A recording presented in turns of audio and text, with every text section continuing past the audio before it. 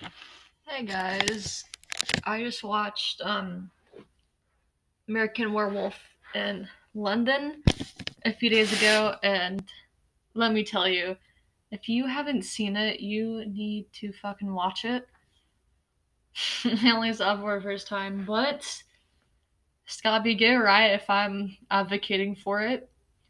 So it's about this guy and his friend Jack. Well, I mean, yeah, he has a part to play in the plot. Anyways, they are college students who decide, well, the main character decided, our guy was like, nah, guess we can do that. They decided to go backpacking in London, like in the moors, and they came across this small ass town. Like, I mean, I guess it's not. Yeah, it's smaller. It's way smaller than a town. Like, way smaller. There's a pub. There's a few buildings. There's a graveyard. I mean, it's in the middle of bumfuck nowhere. They decide to get a pint, something to eat because it starts like it's raining. It's really cold, and just the English weather. And whenever they go in, they kind of get a frosty reception at first. Then, just they're like, what the heck? They're paying customers. Everything's fine until Jack mentions the pentagram that's on the wall. And also, like, the sign to a pub, I think it's like a wolf and then your steak first and like that. And Jack's like, wow, this is a interesting way to advertise your pub. Okay.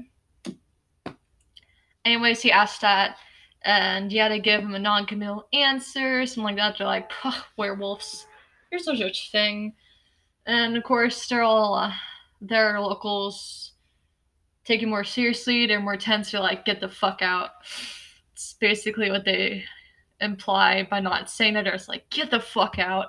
The lady bartender is like, guys, we should probably let them stay tonight because, it's dark and it's rainy. I mean, she's trying to, like, make it as, like, vague as possible. And, like, our guys are like, nah, get the fuck out. And, they're like, well, okay, I guess we're walking, to wherever is a inn. Like I said, it's middle of bumfuck normie. How are they gonna find another place? Anyways, they go, back out in the dark, and before they leave, the townsfolk are like, yeah, stay on the roads, don't go into the moors, and you'll be fine. Of course, they get lost and end up in the moors, because that's the way horror movies be like. The protagonists of the story just end up doing something that they're advised not to, just intentionally, or just like, nah, it's crazy, paranoid townsfolk. Anyways, shit happens, like, real quick. This wolf-like creature comes out of nowhere. Well, they realize that something's stalking them. Like, they hear these noises and they're like, oh shit, do you think it could be a coyote? And, like, their guy's like, nah, man, coyotes, like, they don't live in London. Like, they don't live on the moors. He's like, okay. So basically, just keep on walking. They're like, I think Jack, I forgot my character's name. I can't believe I forgot. Oh well. They're like, shit, something's stalking us. And they're like, let's run, man. And they just yeet all the way across the moors. But Jack gets eaten. I mean, just gets mauled. I mean, if you fought it, like, I mean, the shit, like, you've seen, like, in movies with bear attacks, I mean, this is damn some serious stuff. Of course, the main character, he kind of, like, runs away a little bit. I mean, Doris help him, but he's like, it's a lost cause, man. How am I gonna take on something like twice the size of me? He, of course, doesn't escape. Well, he gets attacked, the villagers find them, ends up in the hospital, thinks he hallucinates the, like, ghost of his dead friend, who progressively looks even more like shit. I mean, no joke. It's just his. I mean, his skull just slowly starts decaying. Like at first, it's like the fresh wounds from the attack, like across his face. Like his neck is just all like all that stuff. It just keeps getting worse and worse until he looks more like a zombie than anything else. He's like, yeah, you're been by werewolf, man, and you gotta kill yourself to end the curse.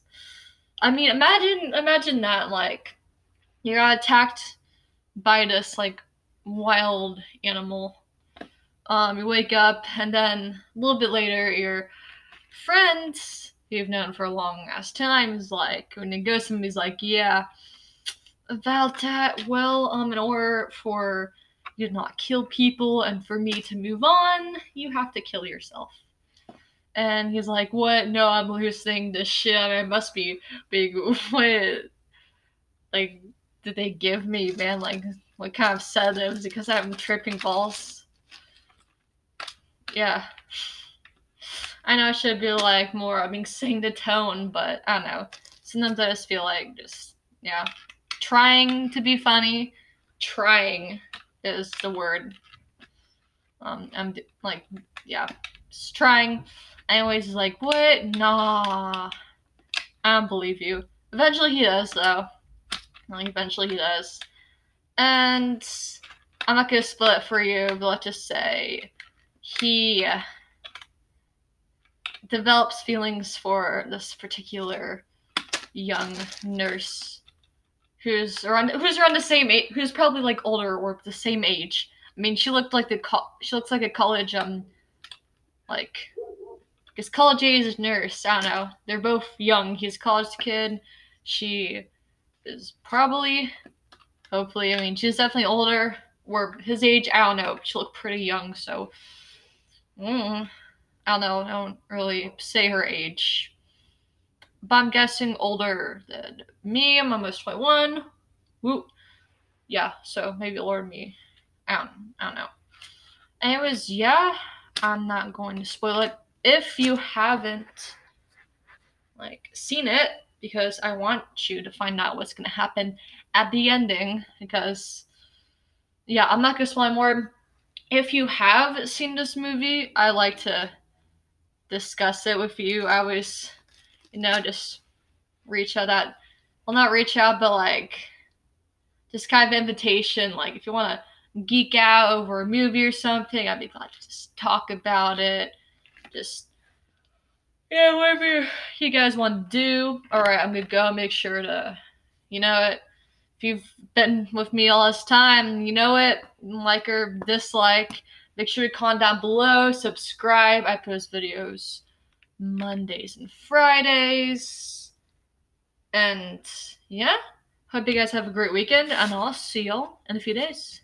Bye.